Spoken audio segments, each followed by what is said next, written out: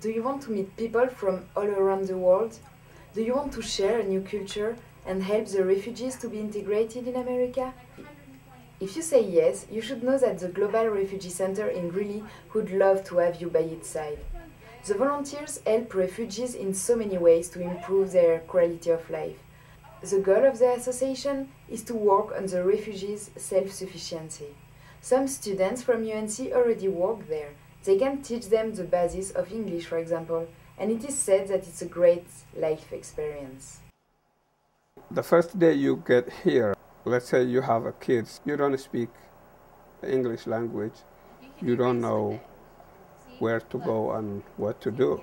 So we help their resettlement. We don't give money, but we help to rent an apartment, help fill their paperwork, help to register their kids to the school district. We help to find a job.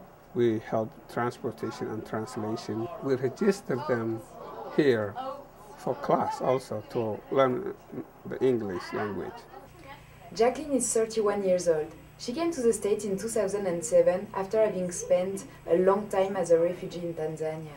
Even if she works and makes some money, her everyday life is not what she expected it would be. When you're refugee, I think sometimes you're happy, sometimes it's difficult. Because when you come to this country, you have a family, you have a kids, you have a husband, but this US know how you try, give to your job and your husband, and then how you take care of your kids. That's difficult. Most of the time when the refugees get the help they need from the Global Refugee Center, they help back the community when their situation gets better.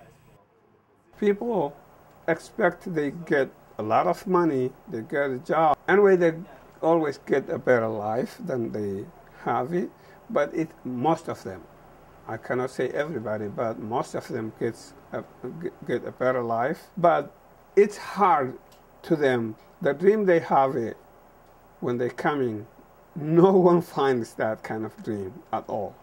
To join the students who already volunteer for the East African community, you can visit them or go to their website eaccolorado.org. Reporting from the Global Refugee Center, I'm Anne-Sophie Garrigou, Bear News.